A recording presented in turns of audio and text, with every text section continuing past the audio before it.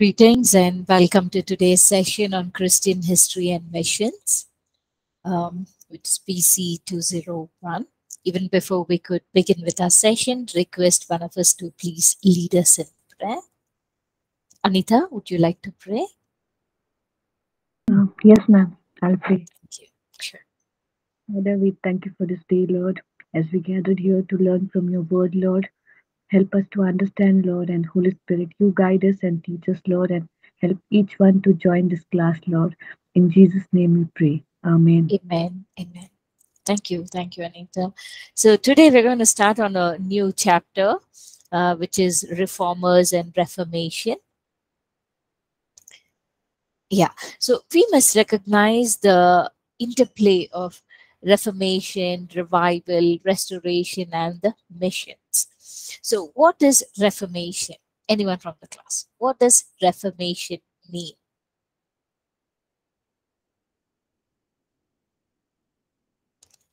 What does Reformation mean to you?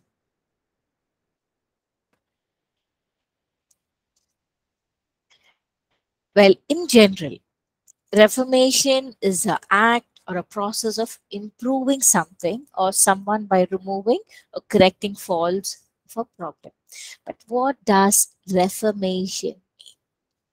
It means to reform, as we said, something or to change it in order to make it better. So during the Renaissance, as people became more aware of this world and their place in it, the possibility of a human potential. And the Catholic Church, they began to criticize the Catholic Church. These people thought that the Catholic Church should be reformed, changed. So what happened? They started protesting against them. And then you see the people who protested against the Catholic Church were known as Protestants. And this Reformation took place in the 16th century during the European movement for the religious reform, which led to the foundation of the churches that rejected the authority of the Pope. So in that, we saw many reformers, who was raised, and through them, they were, the revivals took place through them. So we see the Reformation paves the way for revivals, which leads to restoration and eventually which birthed many moments within the church. And there were many missionaries who were raised to reach out the world. And some of the very notable reformers we have made mention in the early chapters as we studied was John Wycliffe, John Huss, Martin Luther, John Calvin, John Knox, and George Fox. We studied about them. And these were some of the reformers who had a strong characteristics within them, which led to revival, which led to bring change in the practice of the church. So what are those characteristics which are very strong, which we can learn and see to it that we can implement that in our lives to see the change even in our own lives? So what are those? First one we see here is they had a revelation and depth in their own relationships with God. So what is the first thing that we need to look into in our life? We need to look into that we have a deeper relationship with God. That we need to build this relationship with God that grows stronger, that gives us a new revelation with the relationship that we have with the Father. The second we see is they had the strength to stand alone when needed. They were people with courage. The people who were very strong, bold enough. They were not fearful. How? Because they knew what they were doing was right. They had this conviction of the word. The truth will set them free. They had a bigger image in their mind. So that made them to go beyond their ability. They had an inner strength which God gave them. So how do they get this inner strength? They get the inner strength only with a relationship with God. So you and I, for us to have the inner strength, for us to do what God has called us to do, each of us have a call and has a purpose. Now, for us to fulfill that call and purpose, there is an inner strength that we need. Now, how do we get that inner strength? The inner strength can be drawn only through the relationship that we develop with God. So again, we are go back to the first point, that is develop a deeper relationship with God. Now, how do we develop the deeper relationship with God? Now, we all know the answer. Anyone from the class, how do we develop the deeper relationship with God? Yes, please, Anita. By reading His Word and praying and praying all the time and having a conversation with God, listening from God what He wants to convey. Thank you. Thank you. Having a deeper relationship, God, like how? Like as Anita shared, reading the word, listening to God, allowing Him to speak. One of the way that we do it is by prayer. Now, how do we pray? The next question is, how do we pray? For us to be a revivalist or a reformer, we cannot pray in a comfort zone. That is for the normal believers. They pray, they set a time and they pray. Wow, that's wonderful. But here, God called each one of them to pray in a specific way. You see the leaders even in the Bible, like Moses, David, Jesus himself, and along with the other apostles and disciples, they sought the Lord early in the morning. There's a sacrifice that we need to give in early in the morning. Seek the Lord so that the Lord can speak to us in the set time. The prayer is more powerful and answered, especially when it is a revivalist or the reformers. You see them, they seek the Lord early in the morning. So we need to seek the Lord early in the morning so that we can draw that inner strength. The third point we see here is they had the courage to speak the truth even when religious, social, political systems seem large and daunting. See, we need there's a courage that comes because knowing the truth, and the truth will set them free. Even if there's a way that there's no way among the social, religious, and the political, you have a conviction, a courage to stand and speak the truth. The truth is the word. And the fourth point we see here is they were willing to lay down their lives for the truth they believed in, because they had this greater picture in their mind of the life eternity. They carried the attitude like Apostle Paul carried: for me to live is Christ, to die is gain.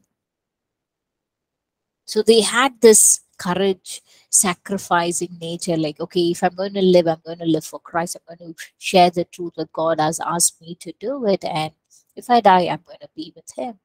They were ready to lay down their life. They were ready to pay the price that would cost their life, even their life. The fifth point is, whenever possible, they use tools and platforms to proclaim their message. Yes, according to the skill that God gave them, they used it for the glory of God. So these are some of the ways where the reformers and the revivalists used to share the word and share the gospel, and that's how the revival way birthed. So we see that the church needs reformers today. Reformers are very important despite the time season that each of us are in. So the reformers are very important because they are unafraid to address the things that are hindering the church from moving forward and experiencing revival. Reformers rise up to proclaim the truth and challenge the status. They help us recognize the blindness to have opened our eyes. They help us break past the limitations we have put upon ourselves. Reformers help us deal with things that we have accepted as the norm. but which have become the very thing that are holding us back from the next level that God wants us to usher into. So, reformers are very important even in today's church. Sorry. Some of the stories that we already shared, we're going to look at it so that we know what was the main reason that sparked the revival and what are the practical lessons that we could consider through them. Some of them was the second great awakening moment. In the second great awakening, there was a spiritual and a moral condition in the North America which broke revival.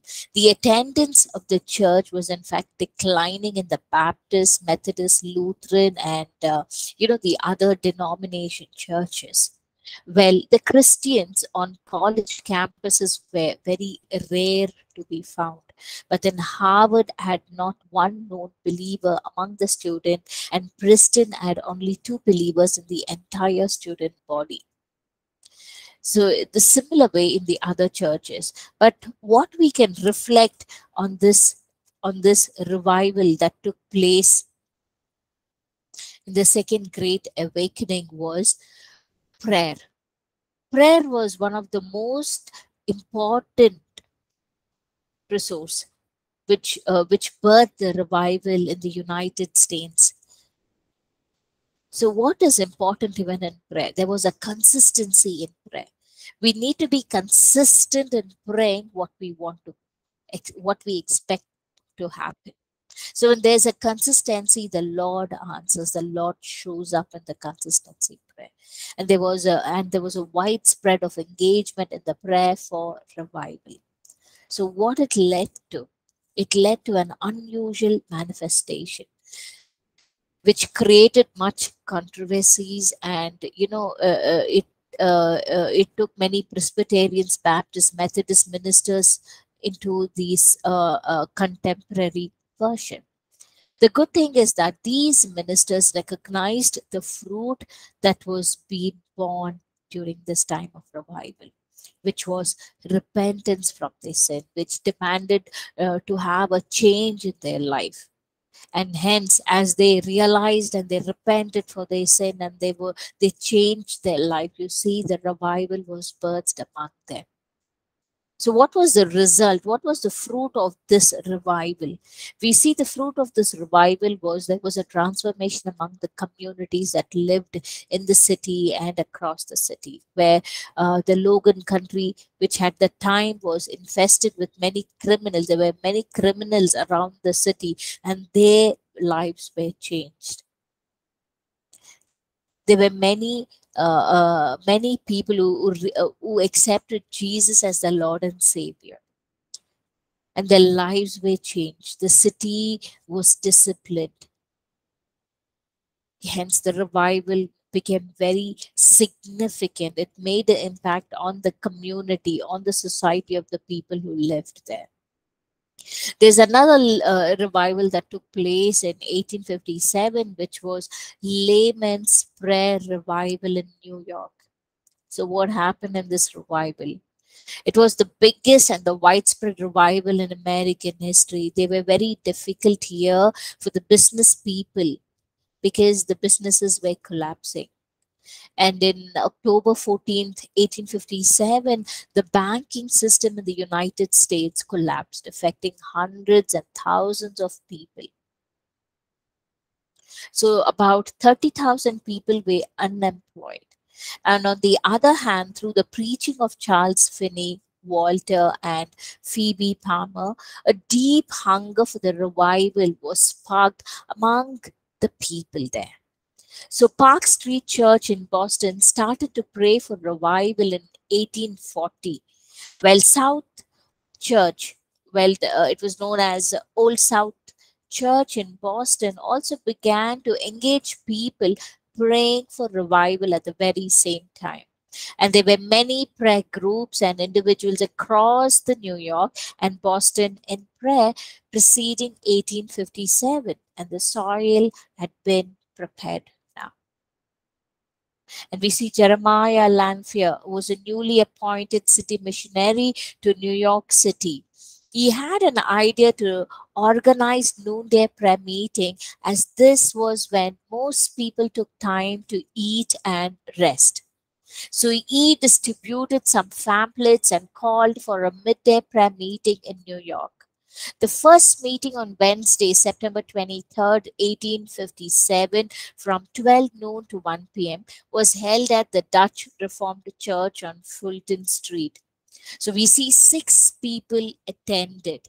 And in the second week, we see 20 people. Third week, 40. And fourth week, we see 100 people attend the meeting. Soon, the whole church building was packed with over 3,000 people coming to prayer at the noon time. Soon, daily prayer meeting were started in other location in New York with a daily attendance of about 10,000 people in prayer.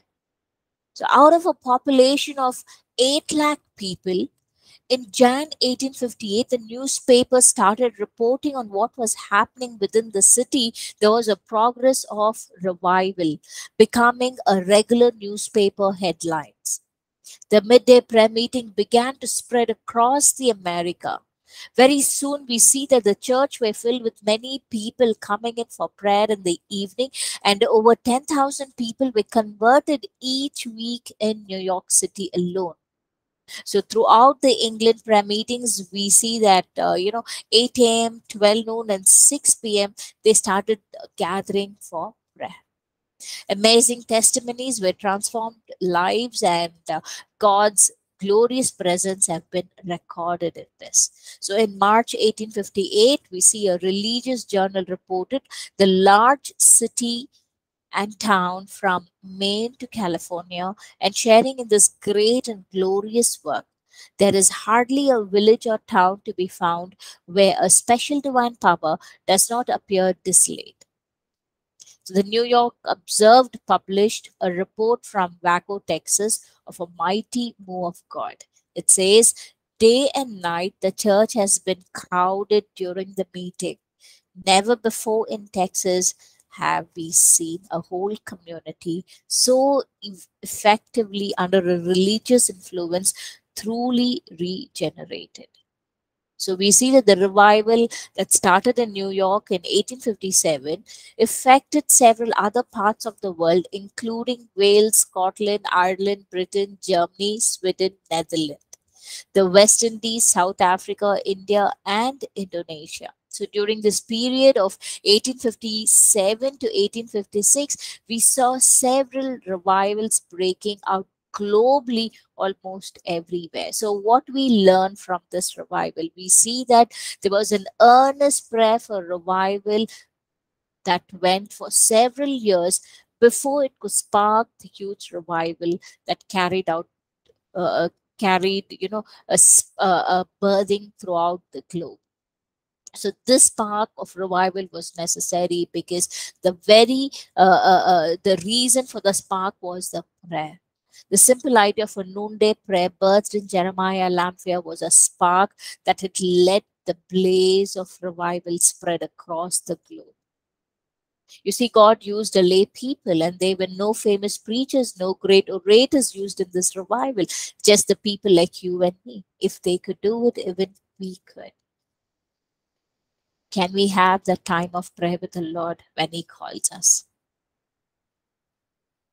And when we sit for prayer, can we pray earnestly, saying, Lord, we are excited to come into your presence, and here we are.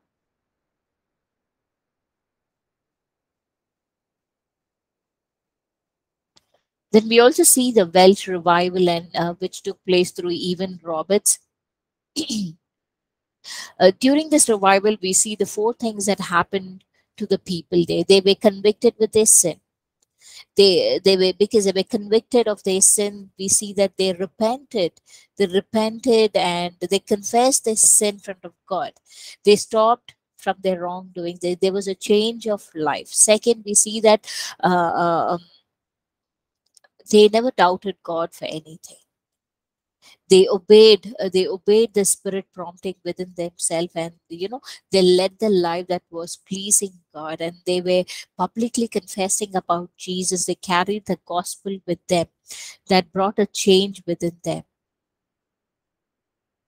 So again, what was the reason for the break of this revival?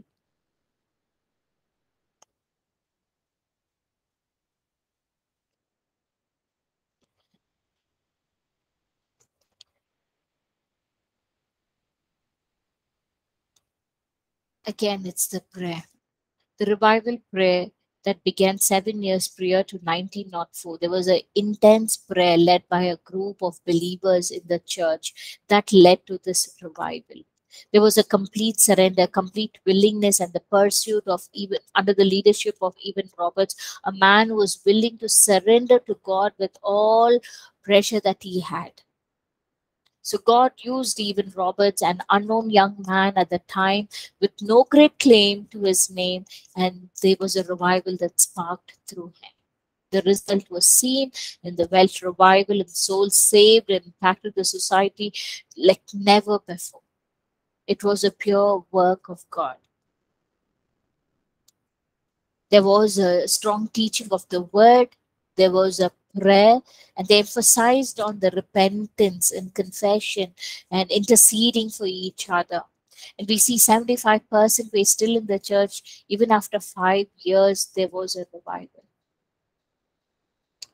So we need to pace ourselves and work as a team.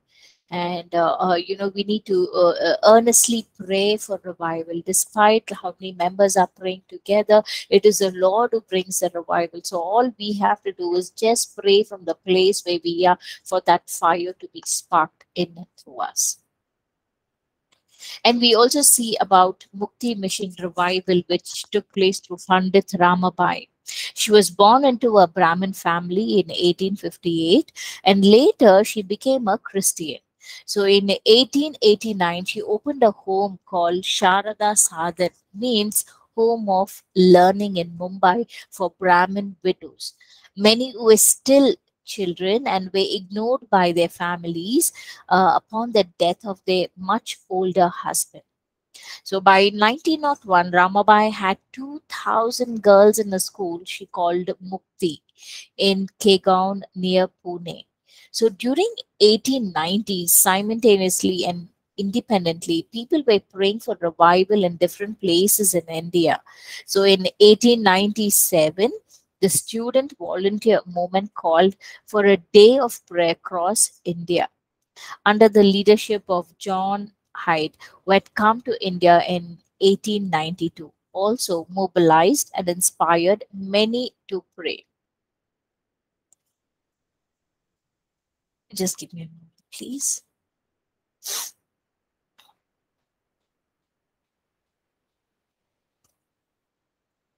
Yeah. So what happened? Pandit Ramabai, through a prayer letter called Mukti Prayer Bell, had been calling on people to pray for an outpouring of the Spirit for about 5 years. So what we see here is there was a consistency of prayer. So you and I, when we pray, we should not give up when things don't show up as we expect. It is the Lord's doing, and He has His own ways and time to do it. But what we need to do is we need to be faithful and consistent in our prayer life.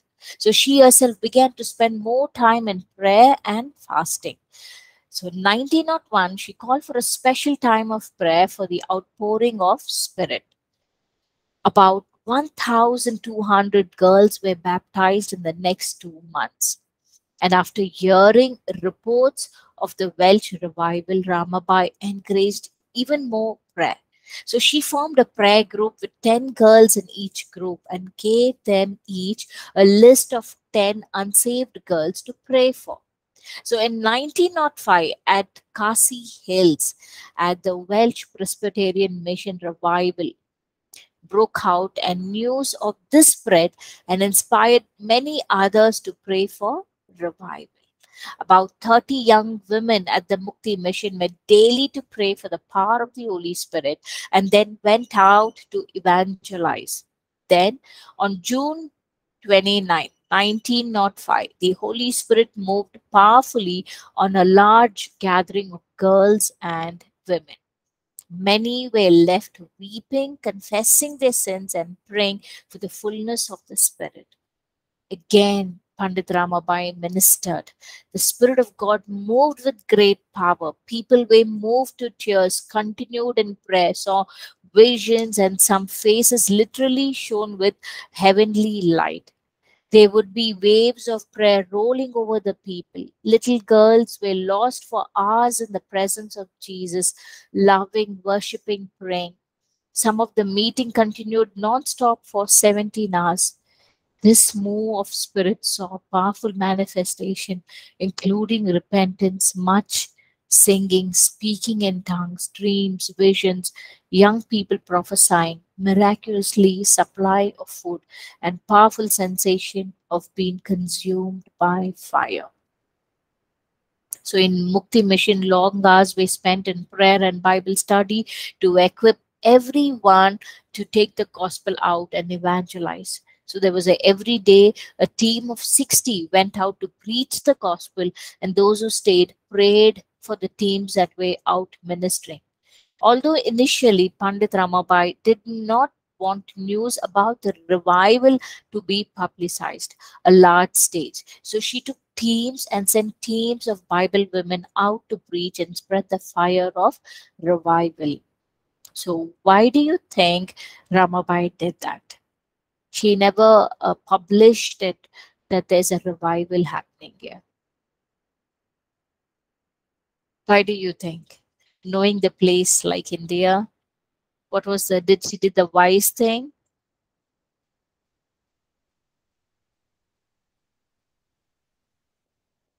Anyone from the class?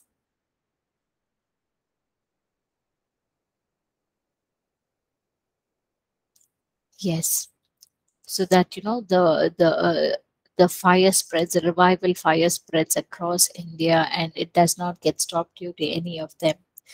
So Minnie Abrahams herself traveled widely in India promoting this revival, and she wrote a series of articles that was published in 1906 that the baptism of the Holy Spirit and fire, which appeared in two major Christian newspapers in India, there is the Bombay Guardian and the Indian Witness from the Methodist. So sometimes later we see that uh, Abrams received a newspaper article and published them in books from which the title The Baptism of the Holy Spirit and Fire. A year later, a copy of this book, she sent it to former Chicago training school classmate May Hoover and her husband Willis.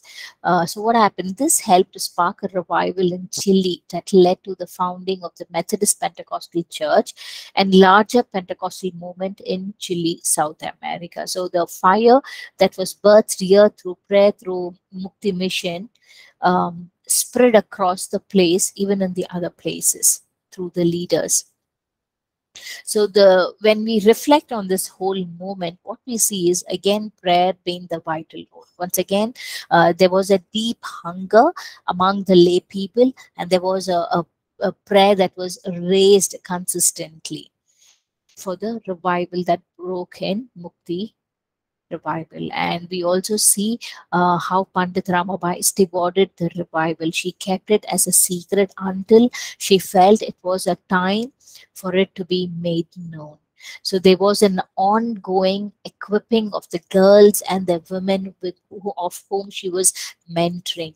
Long hours for she was mentoring them to study the Word of God and spend more time in fasting and prayer to see actual revival fire being birthed in and through them. So this consolidated the work what God was doing through this moment, and they were equipped both. They equipped and were expecting for a powerful move of the Holy Spirit, and also they were equipped in the Word of God at the same time. So this was one of the reasons why the revival fire could spark, evangelize, and spread across India and to the other places. We also saw there was another revival that took place in Azusa Street under the leadership of William Joseph Seymour. So one of the reasons why the revival spread very widely there was God used William Seymour, who was a man who up to certain time he was not known. Okay, but then there was a great but then God used this man because he seeked the Lord with all his heart. He humbled himself under the hand of God. And as the word says, God will lift him up in the due time. And same way God lifted William Seymour in the right time, because he lifted up prayer for a revival desperately from his heart, and God answered his prayer. So it all began in a home.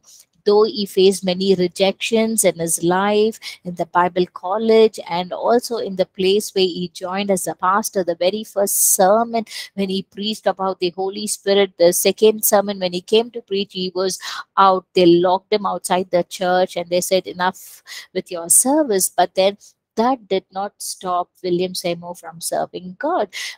God took him into one home, unknown people's home, and they people were eager to listen more of the Holy Spirit from him, and that's where his ministry started. And we saw that there were 15 people who gathered in this room for a prayer meeting, and Lord showed up one day. The Lord poured up his spirit on when in one afternoon when they were having the lunch, and they saw themselves spray in tongues. They were filled with the Spirit, and that led them to move from that home to the Azusa Street Mission place. And you see the crowd thronged into this place, and they saw signs, wonders, and miracles happen in that place. So what happened? They allowed the Spirit to do as He pleases in the Azusa Street missions. Spontaneously, there was a free flow as the Spirit led, and there was a strong organization support and spread the work. So we see that the Azusa Street mission was very well organized to support the local work, to spread the information through their newspapers, coordinating the street outreaches, and sent out evangelists and missionaries were sent on missions. And we saw a good leadership there. The close look as a William Shimo should would show us that he was an exceptional leader, providing appropriate leadership to the work that God was releasing in his among under his leadership in the missions. With that, we will move on to the next chapter, that is restoration of the church. In Lamentations chapter 5, verse 21, we see that, "Turn us back to you, O Lord, that we will be restored. Renew our days as of old." There was a cry. There was a cry among the Jewish people, among the Israelites, asking the Lord, "Lord, turn us back to you, O Lord, that we will be restored. Renew our days as of old." This should just not be the cry of the Israelites, but then it should also be the cry of each one of us, asking us, just like in the book of Revelations, as we read, "Lord, help me to come back to that first love. Restore me to the first love." Each of us, friends, when we look back, the very first encounter when we had with the Lord, check out our heart. Check out how earnestly our heart was seeking more of God. That should be our condition even today. We should not get sobered as the day passed by. We should not be content with what we know about God, but then there should be an earnest urge seeking more of God in our life. Earnestly saying, "Lord, I thirst for more of you." Just like how in the Beatitudes it says that, "Blessed are the poor in spirit." We need to be seeking more of God, more of His Spirit in our daily life. So that's what the Reformation pays a path for revival. When often we seek God, we seek more of God, which leads to prayer, which leads us to seek the Word of God, read and understand His truth, and receive the revelation from God. You see, there's a spark that will be birthed in and through us.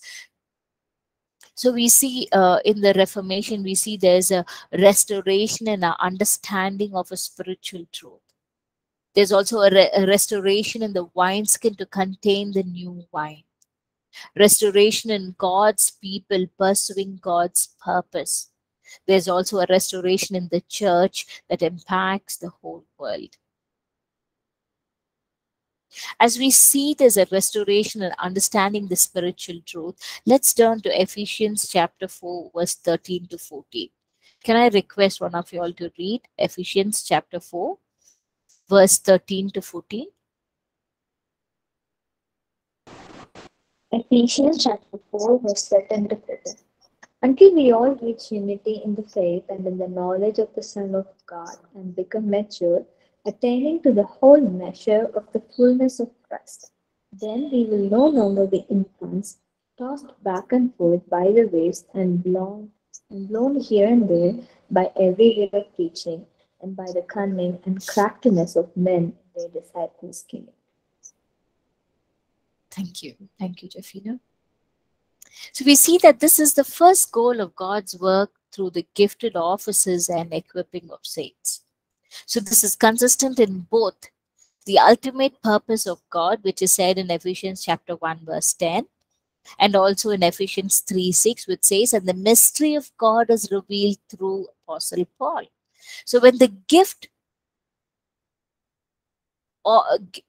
gifted office work right and the saints are properly equipped, we see the Christians are maturely increasing, and there is a greater intimacy of God when we experience more of God. There's a deeper relationship we have with God.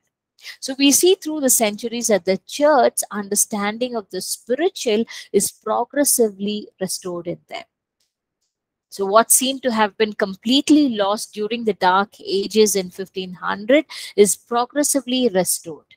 We see even during that time, the Holy Spirit moved among the people individually to raise leaders, and how the Holy Spirit continued God's work even during the darkest season. So it progressively rediscovered through the reformers and the revivalists to proclaim and step into a deeper impact of God, a tangible presence of God, what God desires for the church to walk in. And these are the few of the truth that we have included here. One is a salvation by grace through faith, water baptism for the believers, sanctification and holy living.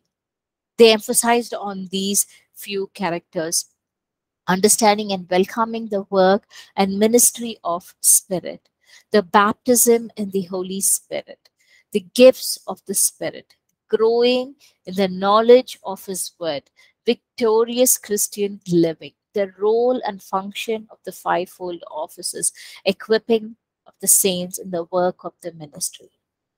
These were some of the important aspects the truth that we need to inculcate in our life as well.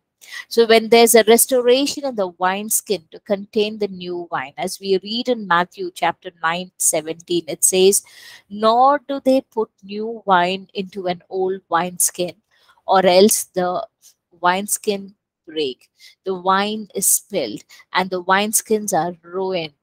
But they put new wine into new wineskin, and both are preserved. So what do we understand from this? God wants us to continuously develop new wineskin. What is it talking about? Is it talking about our physical body or our spirit person? It's talking about renewing our mind, renewing our spirit. When we renew our mind and renew our spirit, we can contain the work that God is doing in and through us, so that our spirit man is prepared for the new anointing, new revelation that God is revealing Himself to us. So the wineskin are just containers that contains and pour out the wine. The wineskin is important to the extent that it can safely contain and pour out the wine. So what is important is the wine, not the wineskin itself. So wineskin can be distracted and new wineskin obtained. Wineskin represents the structure, the form, the method, and the way we do things. Well, as Reformation and revivals continue and the church moves from glory to glory, we need to keep developing our new wineskin to contain the new wine. So new level of faith, strength, glory and revelation that the church is brought into. So, what we see here is new wineskin churches, restoration of the fivefold office. The fivefold office, like the apostle, prophet, evangelists, pastors, and teachers, are been restored back to their offices. Third point we see is the unity and fellowship in the spirit among the leaders and believers across denomination lines. Only when there is a unity, you see the Lord can move among the leaders, and it can be a blessing to across the denomination. The fourth point we see is the release of moments that help form new wineskin churches. And we can study in detail in the next class as we go through. Right now, we will stop with this and we will say, Lord, help us to be the new wineskin. Help us to contain the new wine, the new revelation, the new anointing that you're placing it within us. Can we ask God, God, help us to be deeply rooted and grounded in the word and in spirit. Help us to set ourselves aside where we can pray and spend the time with God, what has been expected from you and me. Can we ask God, God, help me to be restored with that first love, where that thirst of more of God is increasing in us. We will not be contented of knowing, and we will not be in the position, place of contentment in knowing God. We will seek more of God in our life. Can I ask one of us to please lead us in prayer, where each of us can expand ourselves during this season, during this time, where we can see God in our prayer time, waking up early, setting up late. It can be noonday, any time, as Lord is inspired and put in your heart. He's asking you to set that time for Him, to get into a deeper relationship with Him. Anyone would like to pray?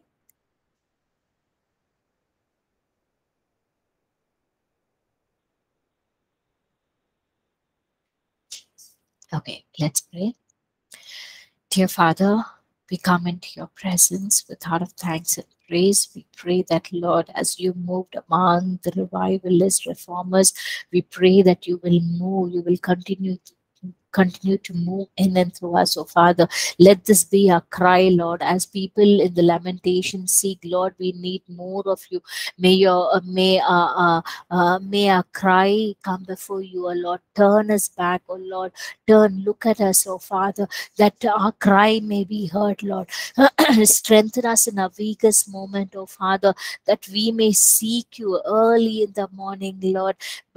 We may seek you, oh Father, in the early hours, even before we could start a day, oh Father, that we may come in your presence, Lord, and we may develop that greater, deeper relationship with you, oh Father, where we can abide in you and you abide in us, so that we will know, we can get ourselves tuned to your heart, to your will, to your purpose, oh Lord Jesus, that we may know and understand what your heart desires, oh Father, how to impact the people, Lord, how to fulfill the purpose that you have for each of us, oh Father. Lord, I pray that in our season, in our time, Lord, you will birth the revival that our eyes could see, oh Father, that we will be one of them among the revivals, oh Lord, reformers, oh Father. Lord, reformers, changes, let there be a revival that will birth in and through us, oh Father. Help us to be like the people of the reformers, who were courageous, who were strong, who were holding on to your truth, oh Father, even if it cost their life, oh Lord, even if it cost their name, oh Father. Lord, you will be with them, you will lead them, you will strengthen them, you will make a way where there seemed to be no way, oh Father. Thank you, Lord Jesus, for that courageous strength, oh Lord, where your revival will where you will pave a path towards revival, oh Lord Jesus. Thank you, Father, for your word and your spirit will be the strength, Lord, for each of us, oh Father, in the way that you have called us, Lord. Thank you, Father, Lord, as we hold on to you, we pray that you will carry us from strength to strength, oh Lord, from glory to glory, oh Father. Thank you, Lord Jesus. We pray this in Jesus' most precious name. Amen. Amen. Thank you. God bless. Thank you so much for joining in today's session. God bless. Let's continue to pray and seek more of God in our life. Okay. Thank you. God bless.